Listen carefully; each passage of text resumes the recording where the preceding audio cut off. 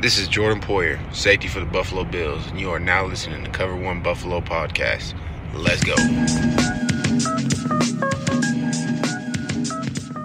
Welcome, everybody. This is Greg Tompsett with Cover One Buffalo, and I want to talk a little bit today about a new app that we're going to be joining with called LockerRoom. And LockerRoom is going to be an audio platform that allows me to jump on, give breaking news, talk with other folks, and be able to even bring on guests and listeners if you guys want to come on and jump in and give me your takes or ask me questions live on the air. So it's in the beta mode for the App Store with Apple right now, and is going to be launching on the App Store here in the next 2 weeks. You're going to see a lot of people out there, a lot of folks you've heard names of are going to be out there, and I'm honored to be able to be part of that initial launch and some of the early adopters of this new platform. So take a look for LockerRoom. Today, I am jumping on there with our AFC East Roundtable. Excited to be able to talk with the guys there and give a little bit of insight into what's going on. You hear us talk about the game last night with Kansas City. You hear us talk about what other pieces were going on, but it was a lot of fun. So you'll hear some names that you may recognize. Justin Hier that covers the Dolphins, Pat Lane who does the Patriots, Pat's Pulpit for the Patriots. Going to be an interesting conversation. Check out what everybody thinks, and check out the LockerRoom on the App Store when he launches. Watson running for his life all night. It's just not the same caliber of team. It almost looked like you had a pro team and then like a sub pro team, right. Well, and the bad news for them is, that's not the best defense they're going to play this year. Oh no, far. The Chiefs have some pieces. Obviously, Chris Jones and Frank Clark are legit, but they're going to play better defenses. That's a problem. Well, yeah. They're going to play better defenses in the division. Exactly. Tennessee will probably be better. Indianapolis might be better. Yeah, they just had it tomorrow. DeForest Buckner. That's going to get real. Yeah, and you know what? I think, and we're going to see this. I know we're going to see this on Sunday with both Bills, Jets, and Dolphins, Patriots. There's going to be some rust that teams have to knock off. But Kansas City had no rust. They're like, we're getting right back into it. So in my projection for it, I said, hey, all off season, teams have been talking about, or people have been talking about, hey, continuity is going to matter. All these other pieces are going to be a huge advantage. It'll kind of level out as the season goes on. If that's true, the Bills should smoke the Jets. This shouldn't be a close game. Like, if everybody's going to keep harping on that, the Bills had the most continuity and the most returning snaps. The Jets had the second least. Last night didn't make me feel any less good about that take. If that stuff matters as much as people keep trying to say, then it shouldn't be a good game. Like that stuff should carry over. This should be an ugly game, and then later in the year it levels out because talent will fix itself and get up to that level. But I'm really curious, does that carry over as much as last night, or are the Chiefs just special because they have special talent? I'm really curious. Well, I think the Chiefs are special, but also, as I said, I just think the Texans stink. They're just not that good, So it's like, and you look at what Mahomes did. Look at his passing chart from last night. If that's, and I tweeted this out today, if that's Tom Brady's passing chart, people are all over him because he's a dink and dunker, right? Like, how many passes? I don't think he completed one pass last night that was more than 10 yards downfield. It was not until late. No, I don't think he did at all. I think he attempted one that was deep, but beyond that, I think he attempted one pass that was deep, and he didn't even attempt one. I'm talking about Mahomes now, not Watson. Yeah. I don't think he even attempted one that was very far down the field. So that's the thing for me where I look at it and say, well, that's, they scale down the offense, right? Because obviously that's not the Chiefs' offense.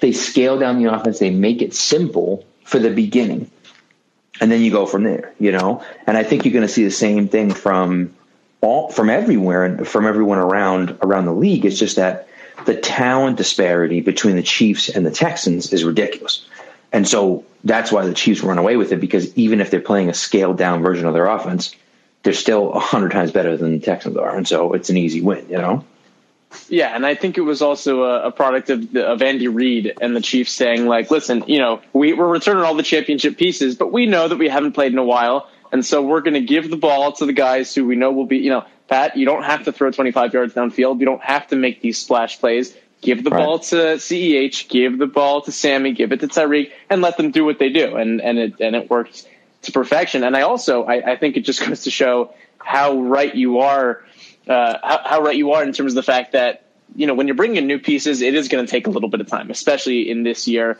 Greg, you said, and we saw that with Cobb, we saw that with Will Fuller trying to be the number one, and they're not quite ready yet. It's not like the Texans are terrible teams in terms of talent. Like, they have some pieces, but I mean, they're nowhere near the Chiefs. And so when you have that plus the lack of continuity, I think it makes a huge difference. And Pat, I think we're going to see that so much with this Dolphins-Patriots game. It's going to be a sloppy game. I think it's going to be close, absolutely. But I think it's going to be a sloppy game because Cam. Both teams. Yeah, for sure. There's so many new pieces on each side. Yeah.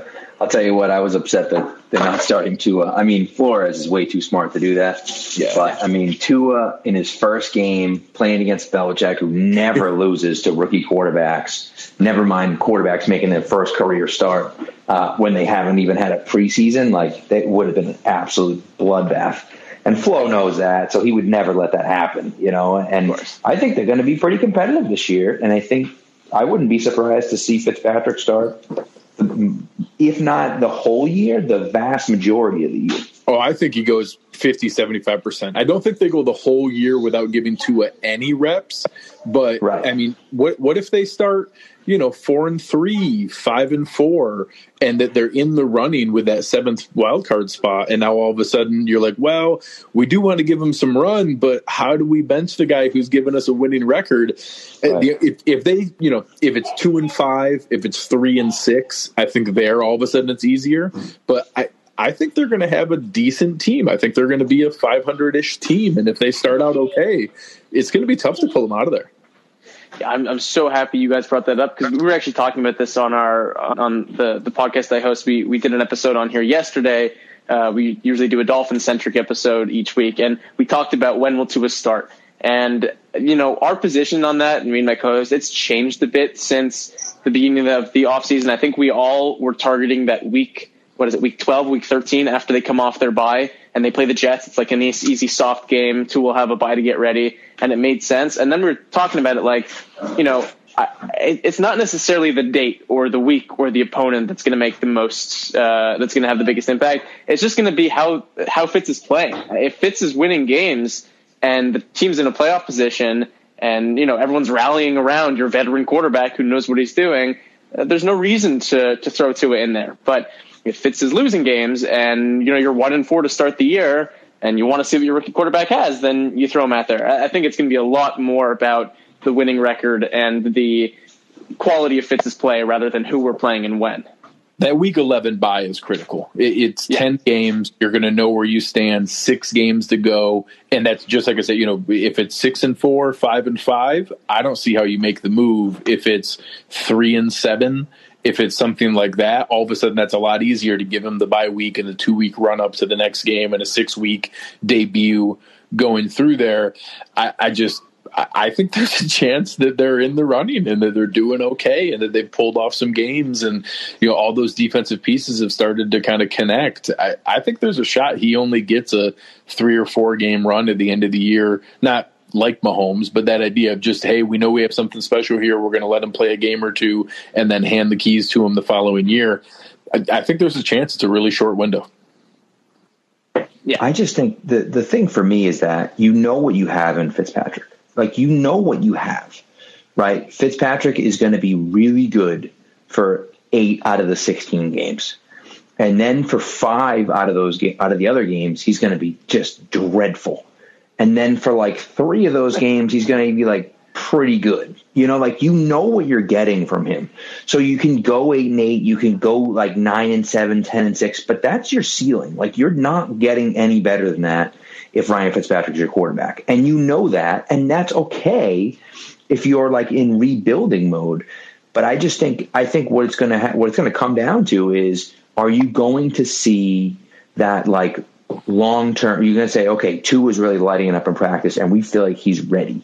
I think as soon as Tua is ready, regardless of their record, you should put him in, because Fitzpatrick is not going to get you to the Super Bowl. That's not going to happen, right? And so for me, obviously you don't want to kill the chemistry and everything like that. And I guess if everyone's rallying around Fitzpatrick and no one wants to see Tua out there, like, okay, fine. But to me, it's like, if he's the future and he's really lighting it up in practice, you got to get him on the field, because you know what you have in Fitzpatrick. It's not like, oh, we can get hot and he win the Super Bowl. It's like, no, that's not going to happen. And that's not going to happen. So instead of playing it out with him and losing in the first round of the playoffs, well, do you throw Tua in, you see what he can do for a few games, and then the playoffs start and you see what happens, and that's what I would do, at least. I just feel like it makes too much sense to do that.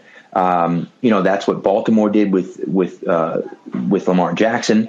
They made the playoffs. He started the playoff game and they lost, obviously, but I just feel like it makes a lot of sense to do that with Tua, even if they're playing okay and they're going to probably make the playoffs. I think Tua still has to go in there if he's ready. So, and that if he's ready point is obviously the most key. With the hip injury, it seems like that's not the concern anymore. Right. From everything everyone's saying, it's like, okay, the hip's fine. He's ready athletically. Like, in terms of his health, he's ready. It's just in terms of the fact that he's a rookie who didn't play any preseason games and who had a shortened training camp and no OTAs. Is he totally gelled with the entire offense and the entire team, and mentally with the scheme and all of those things? Is he ready in that regard? That's probably the hang up right now, because it didn't seem particularly close in terms of like the quote unquote quarterback competition they had in camp. It seemed like it was Fitz's job from the beginning. The one reason I could see it being slightly earlier, if they think he's totally ready with regards to the way the team might be playing, is the fact that the Dolphins have a really, really hard schedule to start the year. Outside of their Jacksonville game in week 3, they play New England, obviously very good defense, Buffalo, obviously very good defense, and then you have 2 really strong playoff teams in Seattle and San Francisco. So, this team, as much as I like to think the Dolphins are going to do very well, I mean, in terms of the odds, they're probably not going to have a winning record going into week 6, 7, and 8, and they go over to the West Coast in those games. But, I think if Tua's ready, they'll have reason to put him in, because I'm not so sure the Dolphins will be able to win a bunch of games out of the gate, just given, the opponents they're playing. Well, and I have a question for you, because one of the reasons I like Brian Flores so much is that I think, and skewing all the way to the basketball, I think what the Sixers messed up in their rebuild was assuming that tanking and collecting assets had no impact culturally, locker room, in how you build your habits and things like that. And that stuff, right, I think matters. And that last year they didn't throw it away. They did play hard down the stretch. I think that's why he got so much buy-in. I think that's why the team's behind him so much. I think that thing matters. And that if you all of a sudden pivot, not that he can't thread the needle and still say this the right way and pull it off, but if you're not careful and you turn it into, hey, I know I said those things last year and that Fitz is still our best shot at winning Sunday, but, the future is what matters here. So we got to throw this guy out there. And I know you guys are bleeding and sweating to do everything you can to win the game, but, the future is just more important than that. We got to put this guy in there. You could lose that and chip away at that really quickly. Where do you think that falls within that locker room? And is it as simple as, hey, they see it in practice, and unless they see it as an obvious fit, you can't do it? Or do you think you can sell them on that, hey, we need to find out one way or the other? You know what? I'm so happy you asked that, just because I'm not – that's one of the things with this team that I am not worried about even a little bit, because Flores – loves Fitzpatrick. The two of them just seem like best friends. Like, with all the, obviously it's hard to know when we're not in the locker room, and with all the press conferences, with all the press conferences and with all the things that they've said about each other in interviews, with every reporter and what the reporters have talked about, we were talking about Armando and Omar Kelly and all these guys, the guys who talk to the coaches and players, a little bit more closely. It seems like Flores loves the heck out of Fitzpatrick, and he also seems like if you look back at the rosters that he threw out there last year, he didn't give a crap what your draft pedigree was. He didn't give a crap what your salary number is. If you were playing better, you were on the field, and that just seems to be his mantra all the time. So I'm not particularly worried about him saying, okay, even though we're winning, I need to see what Tua can do. He wants to win, And the whole team also loves Fitzpatrick from what it seems and sounds like. So I think as long as Fitzpatrick is winning and they're playing well, which again, I think will be very tough to start the season given their opponents. But I think Fitzpatrick will be out there as long as he's winning. Well, and I think the comparison to the Sixers is very interesting because, the Sixers always had the mantra of trust the process, right? And so, to me, what that says is that, okay, yes, we're going to trust the process, but, that means that we don't have it right now. And those guys are going to come in and save this franchise, right? That's what's going to happen. We're going to tank. We're going to be terrible. And then those guys are going to come in and save the franchise. And I think in football, you can't do that anyways. It's not one or two guys. It's an entire roster full of guys. And you have a leader there in Flores that I love him so much. He was just so good here in New England, and he's such a good coach. And I think last year, the mantra for him, at least, or the attitude that he instilled in that locker room was, listen, the GM can do whatever the hell he wants. He could trade all our players and he can do whatever. But the reason why we got rid of Minkah Fitzpatrick is because he doesn't want to play down here. He doesn't want to do what we ask him to do. He's not willing to buy in. So if that's the case, see you later, and we'll get a draft pick for you. And then, Laramie Tunsil, he's here. Great. He's not going to take a pay cut. We're not going to sign him. We don't think he's the future. See you later. We're going to get a draft pick for him. And then, yes, these draft picks are going to come in and compete and play, but now you need to prove as to why you're going to be part of this rebuild as well. We're going to change the culture here. We're going to change this team, and you need to go out and prove why you're going to be someone that's going to change this team with us.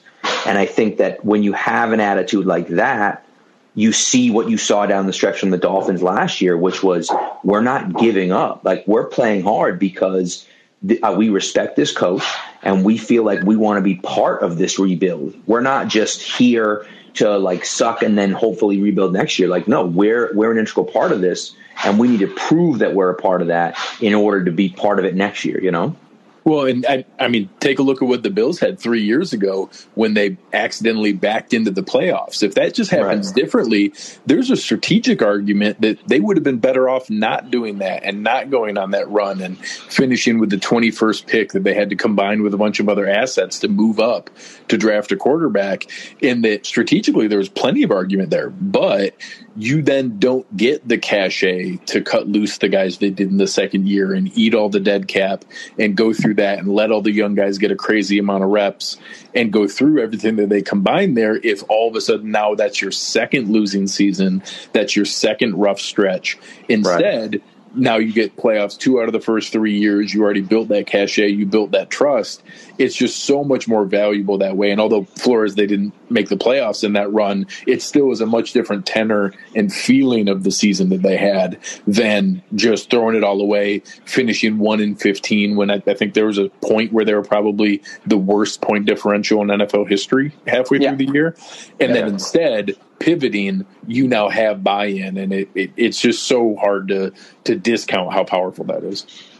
Yeah, and I think that speaks to Flores' caliber as a leader, and there's two parts to being a head coach. There's the person management side of it, being a leader in the locker room, being a leader of men, as the media likes to say, and then there's also the football acumen. And obviously, in terms of testing his football acumen and his ability to be a football coach, well, that remains to be seen. He went 5-11. Now he needs to win some games. But I think the fact that he was able to manage what happened last year, the trading of players and all that, and still have everyone buy in, shows how strong of a leader he is and how good he is at getting people to buy in and rally behind. And we've heard people say over and over again that Flores seems to really care about the people that he's leading. He cares about their lives. And again, we're not in the locker room, but that's what players say about him. And they don't say that about just anyone. Players don't go out and say that about every head coach on every team. So I think it just goes to show what kind of a leader he is. And the Dolphins found their guy in that regard. Hopefully they also found their guy in terms of the one who could bring wins on, into the win column.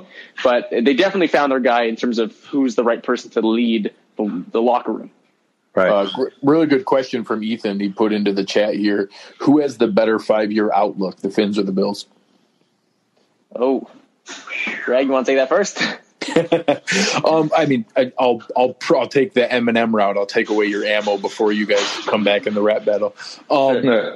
Obviously, it comes down to Josh Allen and is he real or not? So let's take a couple different paths there.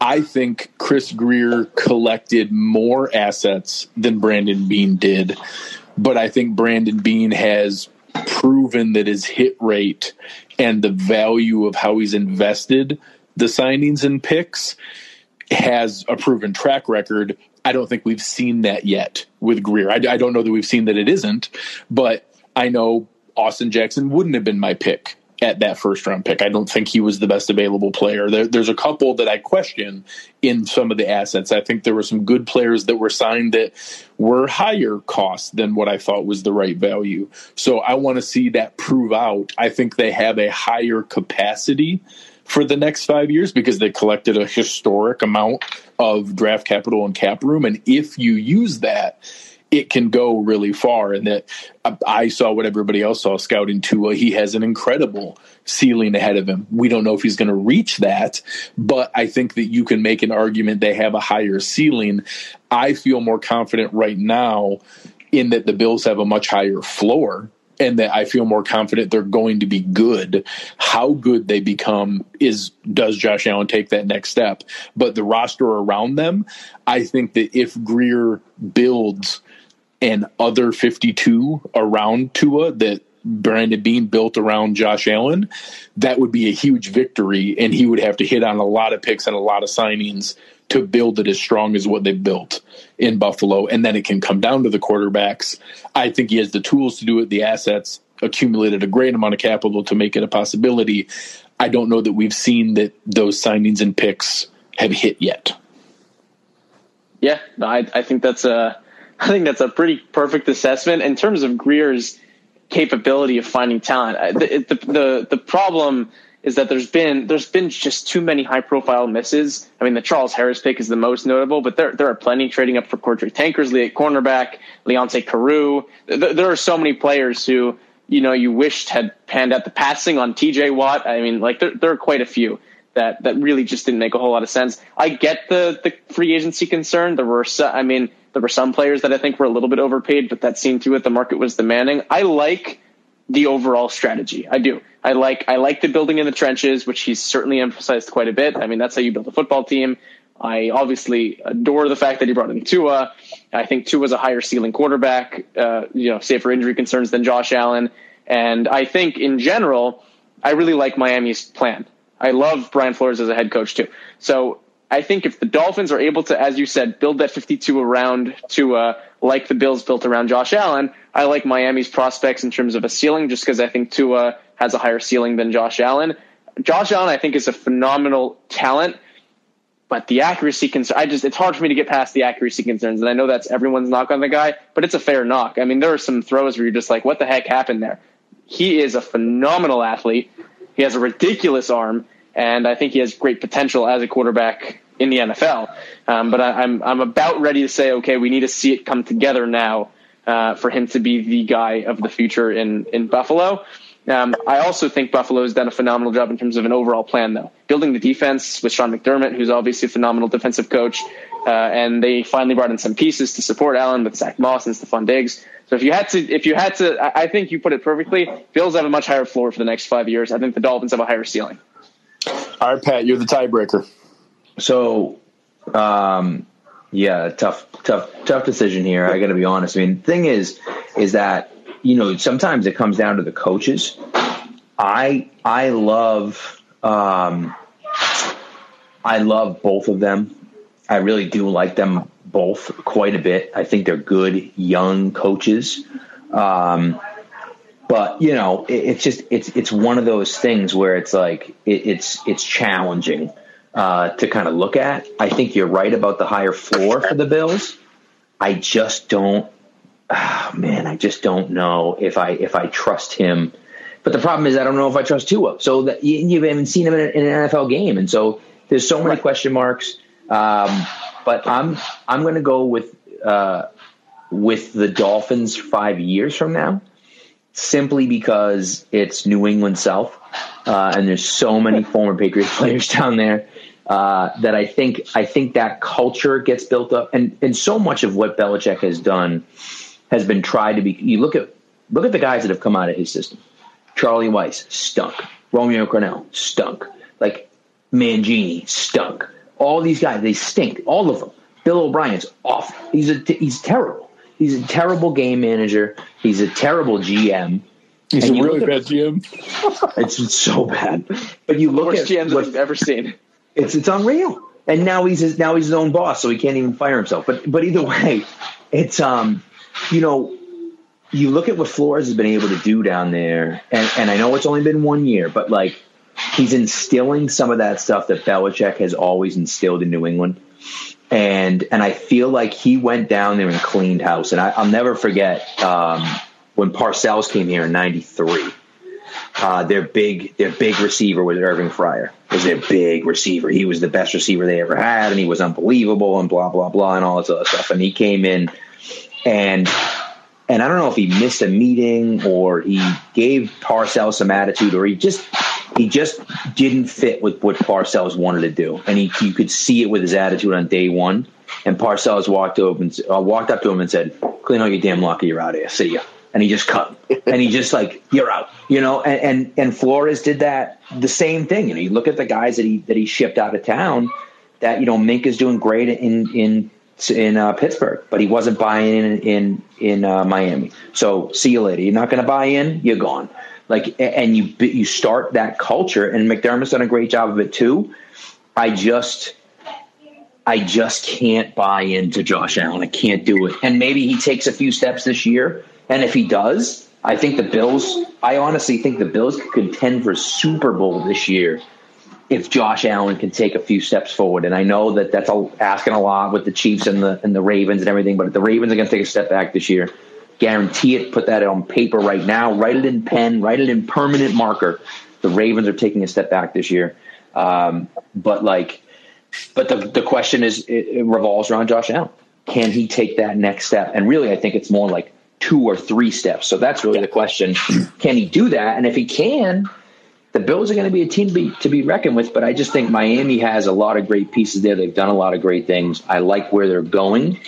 In 5 years, I think they'll be in a better position than the Bills are.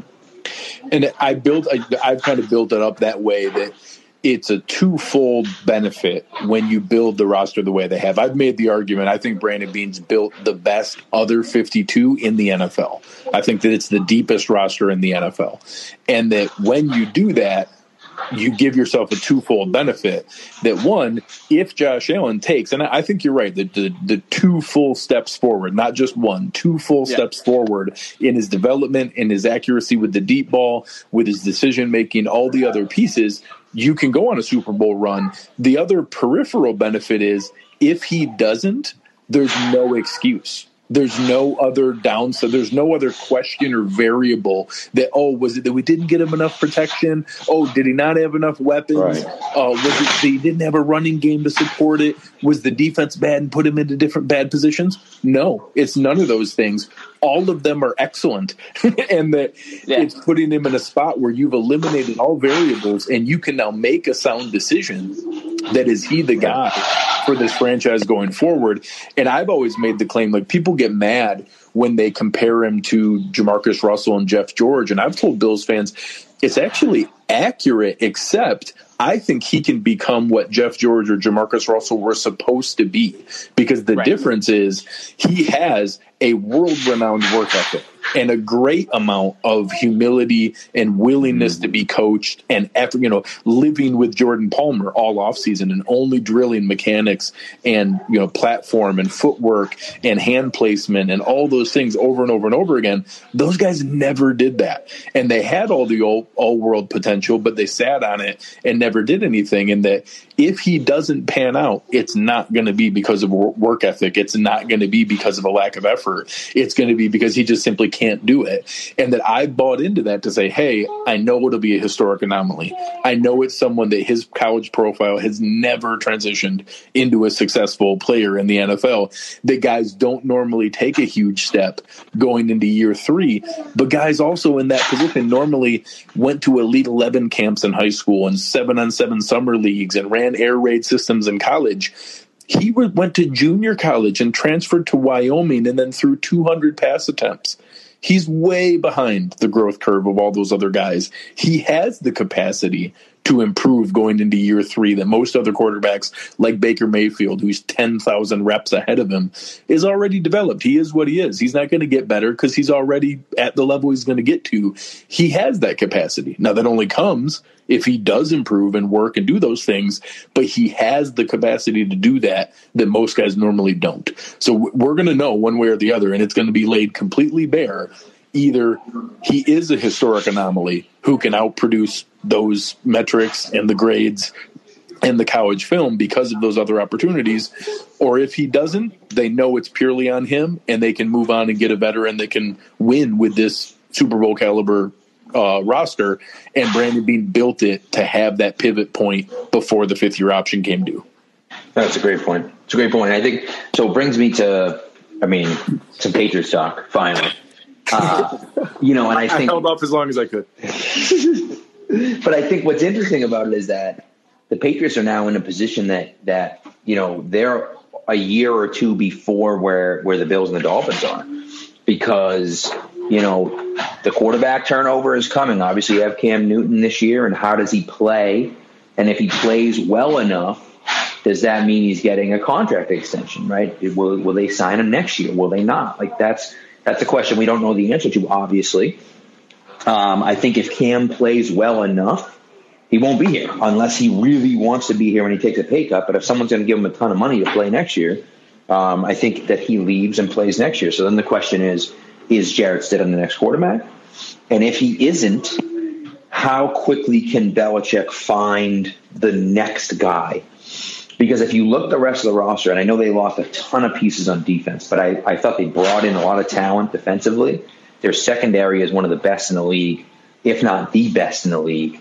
And so the question now becomes, when do they find the next quarterback, and how long is it going to take for that quarterback to kind of become the guy, right? Gilmore's got 1 year left after this deal. I don't know if you guys saw, but they bumped his salary up to 15.5. Yep, absolutely. And so, but he's done, I think, after next year. So then do they sign him? J.C. Jackson's done after this year. So then do they sign him? He's been one of the best. I mean, you look at PFF, he was second overall cornerback on the list last year, according to Pro Football Focus. Jonathan Jones, their third corner. He was a top 10 corner last year, if you look at PFF. So they have some really great talent in the defensive secondary, but they're going to have to pick and choose those guys. They let Jamie Collins walk. They let Kyle Van Noy walk. Hightower opts out, so he'll be back next year, but they let Landon Roberts go.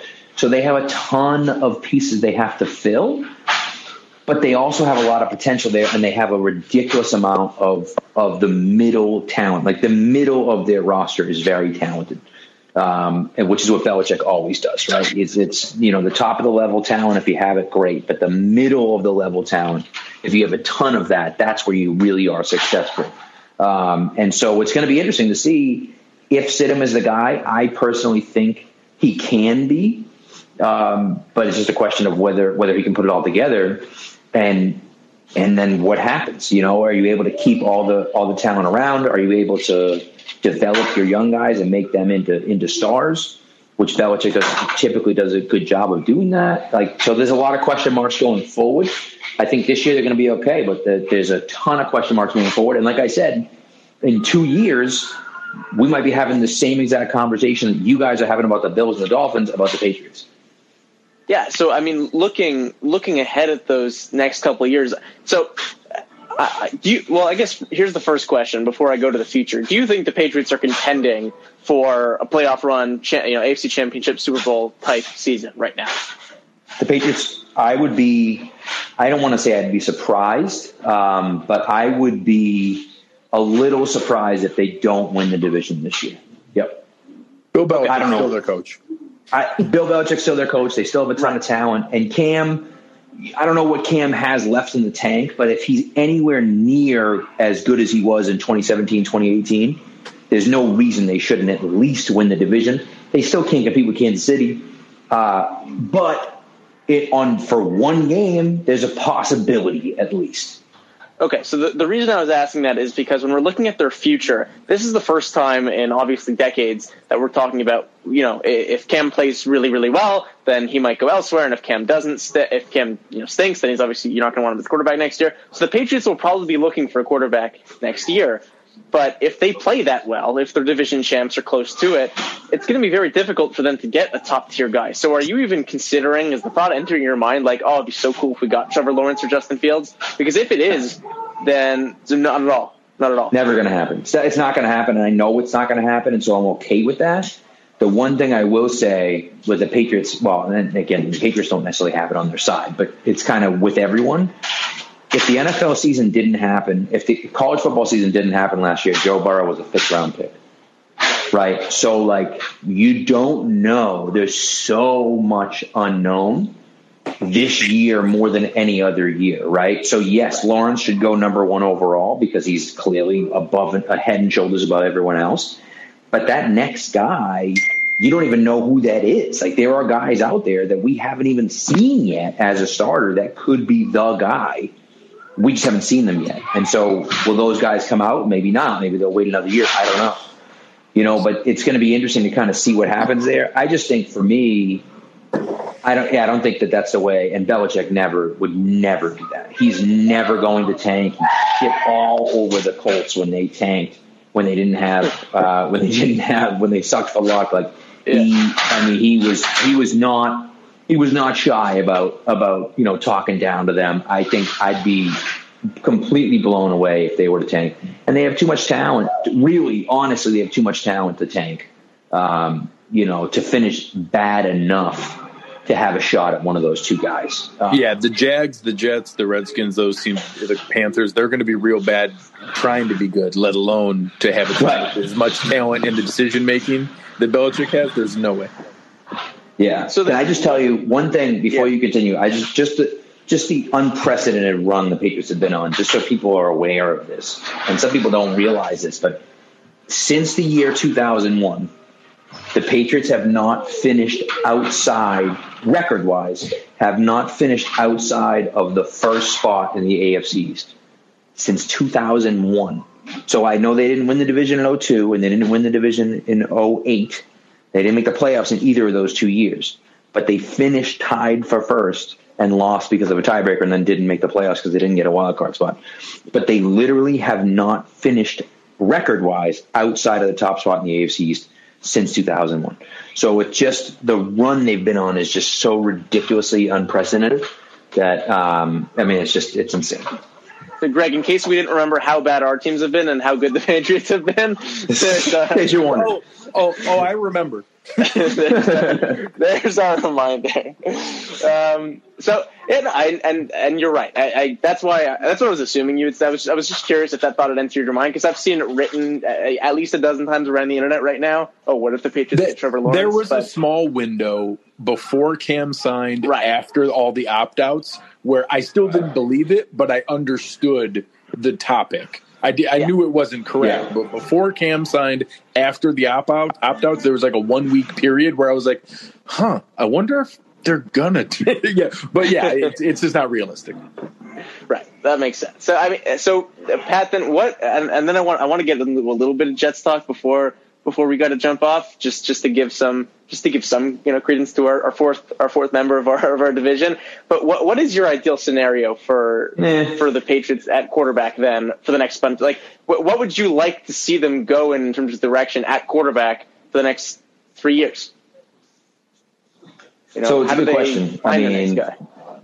So the real question is going to be, what does Cam bring to the table? Is he the Cam of old? And if he is, then I think that he presents a strong case to come back, if that's the case. But if he isn't, well, then now you're moving on from Cam. I'm a believer in Stidham. I just feel like he has something that they like a lot. He makes decisions. His decision making is very quick. He gets the ball out of his hands quick. He put up big numbers in the Baylor offense when he was there. He was a borderline first-round pick until he went to Auburn. So, there's a lot of good with Stidham. I understand that there's a lot of question marks there as well. So he's far from a sure thing, but I would like to see him get an opportunity to prove himself on the field as well. And I think he's going to get that opportunity, again, assuming that Cam doesn't go out and play like an MVP this year. If that happens and the Patriots feel like he's not going to drop off and he's going to continue playing that way, well, then you really don't have a choice but to keep him around, and to go out and to re-sign him at the end of this year. But I would like to see Stidham get a chance. And then, to me, if Stidham's not the guy, then you're going to have to – it's going to be rough for a few years, right? You're going to have to play with Stidham, or you're going to have to draft someone else. To me, I feel like they believe that Stidham has it. And the only reason I'll say that is because before they brought Cam in for literally nothing, he's getting paid Brian Hoyer's – he has the same contract as Brian Hoyer, except he has, incentives in his deal. So before they did that, they didn't draft a quarterback. They didn't sign a quarterback. They didn't they didn't do anything. They did nothing. And they've been consistently drafting quarterbacks. Even when they had Brady, they've been consistently drafting quarterbacks in the 3rd, 4th, 5th round. And even just taking shots in the dark later on in the draft. And they decided this year that they weren't doing that. And so listen, Cam fell into their lap at the end of June because no one wanted to sign him and they got him for nothing. But they weren't overextending for Cam Newton. They weren't doing that. And so, I think to me, what that shows me is that they were comfortable moving forward with Stidham as the guy. Now, whether they believe that he's going to be the guy or not, I don't know. But I think it was pretty clear before they brought Cam in that everything that they did was showing everyone that they had faith in Stidham moving forward, at least for now, right? And at least compared to other guys. You look at, they traded out Jordan Love was still on the board. If they really felt like he was the next guy, they could have drafted him there at 23. They didn't. There were other guys that were there they could have taken. They didn't. So to me, I just look at it and say, okay, well, they obviously believed that Stidham was good enough to be the guy this year. They also didn't even take a flyer on a guy. Stidham was a 4th round draft pick. They could have drafted a guy in the 4th or 5th round. And yeah, maybe you say, oh, there's no one good or this and that and blah, blah, blah, whatever. Sure, maybe. But they've been doing that for years and they didn't this year. And to me, there was a reason behind that. And that reason is because they're comfortable with Stidham moving forward. Makes sense. I'd like to see Stidham in some regular season action at some point. We did. He threw an interception, and then they put Brady back in. Right. One bad throw. The right read, he just airmailed it.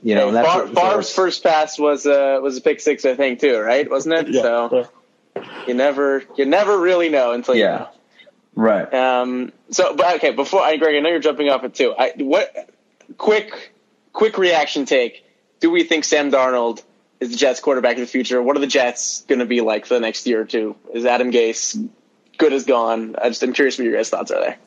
My biggest fear is that Joe Douglas is going to figure out that he needs to fire Adam Gase and then actually get somebody who fixes, Sam Darnold. Because I actually like Darnold still. I think he's a talented player. I think he's been given, maybe not Josh Rosen bad, but been given a pretty raw deal as far as an opportunity to succeed. I think Douglas is a good GM. I think he's made some nice signings, some nice draft picks, and will eventually get them going in the right direction. But, if I could cut off my pinky toe to give Adam Gase a career contract with them, I'd consider it to be able to lock it in. As long as he's there, they are not going to be any threat. And I think that, I'm so thankful the Bills get to open with them the first week and then get to play them again in week 7 before they get anything figured out with all the different pieces that they added. I think they're going to get off to a disastrous start and then fire Gase. And that I do think Darnold's still the biggest piece of their future because he's, I think, still a legitimate asset and can be done. But the exact opposite of what the Bills have done with Josh Allen, they're going to have to make that 5th-year decision on very incomplete data. And that I think they're going to do it out of just begrudging obligation, but they're still going to have to exercise that without really knowing if he's the answer. I couldn't agree more. I literally could not have said it more perfectly. if Adam Gase stinks. He stinks. He's terrible. And so as long as he's there, Sam Darnold's going to stink. And that's not an indictment on Sam Darnold. We don't know what Sam Darnold can be. Maybe he's the guy. Maybe he isn't. We don't know that because we haven't seen it. I shouldn't say we haven't seen it. We haven't seen it in a real offense. We haven't seen it with a real coordinator, right? He has Adam Gase, and Adam Gase stinks. And so as long as he has Gase with him, you're going to have incomplete data on Sam Darnold, right? I don't know if he can be the guy. I feel like he's better than what we've seen, but I guess we don't know because he plays in a crap offense for a crap coach, And so, hey, Pat, I had a guy, a Pats fan, on my show who's also a great wide receiver expert, Brad Kelly, and does a lot of breakdowns for us. He said his worst case scenario for the AFC East is that Brian Daboll takes the knowledge from Belichick, fixes Josh Allen, and then gets the Jets job and fixes Sam Darnold. That was his worst case scenario, is that he goes and fixes both of the basket case quarterbacks in the AFC East and then has to deal with it because somebody straightened them out. Yep, nightmare scenario for the Patriots and the Dolphins for sure. I mean, yeah. But that's what you need as a coach. You need a coach. And that's, honestly, that's what, and not to bring it back to the Patriots, but this is what I do. That's the difference between Belichick and all the other coaches is Belichick spent so much time learning and learning the NFL offense and being able to teach an NFL offense to the guys and not relying specifically on his coordinators. And that makes such a difference to what he's doing. And so you look at, and that's why coordinators can come in and out of there. And yes, of course, there's a drop off depending on what the coordinator was and the reliance on the coordinator. But that's why it's not as much of a drop-off as there would be on other teams because he knows both the offense and the defense so well and is able to teach it. And I think it just makes such a difference when you have a guy that can do that. How many seasons did they have without even having a defensive coordinator? Right. I mean, Flores was never even officially the defensive coordinator before he got the job. So, it just... That's what they've been doing for years. And again, it's having the reliance on that one guy is great. But then when he leaves, then the question is who the heck's going to take his spot? And I was upset when Flo left because I was hoping he'd be the guy to take that spot. I don't know if I trust McDaniels. But obviously no one will ever convince me that when he backed out of that Colts job that he didn't get the handshake deal from Kraft. No one will ever convince me that he's not the coach in waiting regardless of what they announce. Right. Oh, I mean, I can't. Why the heck would he drop out of the Colts job unless he knew something about luck that we didn't, which, I mean, could be true. But there you go. But regardless, it just seems really strange that he would drop out of that. There are 32 of those in the world, and you're being offered one. And you have your whole coach. And it's not like he was in the interview and he was offered and he said no. He had his whole coaching staff. Like they were in. Oh yeah. That's what it's got to be. I wonder if Belichick actually said by this point I'll retire because I'm not sure Bill ever. I could see him coaching for another long while. I think he still feels like he has a lot to prove. With no Brady now and right. Well, that's why I don't think he's going anywhere anytime soon. So I don't know, even if there was a handshake deal there, like how long is McDaniels going to wait for that job? Yeah, exactly. It's fair. And does anyone here I've seen we all have crazy Jets fans in our mentions. So has anyone here have any semblance of where some of this weird confidence is coming from, that they have some sneaky wild card run coming? Because I think they legitimately have maybe the second worst roster in the NFL. Oh, I know exactly where it's coming from. It's coming from the fact that they're Jets fans. That's it. They have there are no wide receivers on that team. I think they're down to their sixth or seventh guys at this point. I think they have Braxton Berrios in line to start at this point. Well, we've all had the Chris Hogan experience. They signed him and are starting him. He's starting in the year of our Lord 2020. Yeah, not great. They've had probably outside of the Eagles and maybe the Chargers the worst injury luck of any team thus far through the offseason. It's they're starting 4 receivers. Once again, why I'm super excited for Sunday. Yeah, it's going to be. Bills I think the Bills might be my top lock for the week. Maybe Philly over Washington. Yeah, whatever money anyone here listening is comfortable wagering, please put it all on the Bills minus 6.5. They're going to cover. Oh, is that all it is? It's under a touchdown. It's insane. Fabulous. Complete insanity. Well, you know what's interesting for me? I'm in a knockout pool with a decent amount of people. It's $10, but like then the pot gets high because there's a bunch of people in it. And this year especially, I'm going with like all favorites right away because you just don't know what the heck's going to happen. Oh, right? So no preseason, no nothing. Weird stuff Sunday for sure. Right. So I had 2 entries. One of them I chose the Chiefs because I'm like, I'm not taking a chance. Like normally I would never choose the Chiefs week 1, but it's like, who the heck knows what's going to happen? Like I'm not, so I'm choosing the Chiefs. I chose the Chiefs and I'm choosing the Bills because it's like, those are the 2 games that I'm most confident about. There's no chance that those teams are going to lose. So I have to pick those 2 teams. And so, that's kind of where I went. Normally I wouldn't go that route, but it's like in this year. They're the kind of games that would end They're the kind of games that would end you knock out 75% of your pool if you have one of those. Right. Exactly. Yeah. Exactly. All right, this was awesome, guys. Really appreciate it. This was a ton of fun. Looking forward to doing it again. Hopefully we can set these up going forward.